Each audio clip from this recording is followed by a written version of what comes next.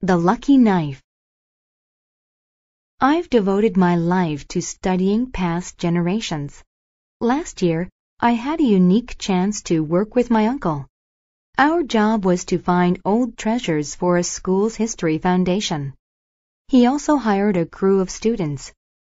They signed a contract to work with him. He was the boss. The place was strange, though. I dined on many things that I had never tasted before. They had an unusual flavor. We had been there about a month and hadn't found anything. One day, I began to dig in the soil. The ground's layers got wetter. Soon, I was digging in the mud.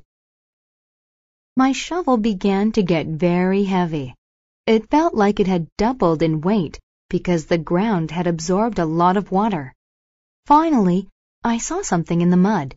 It was an old knife. The handle felt smooth in my hand.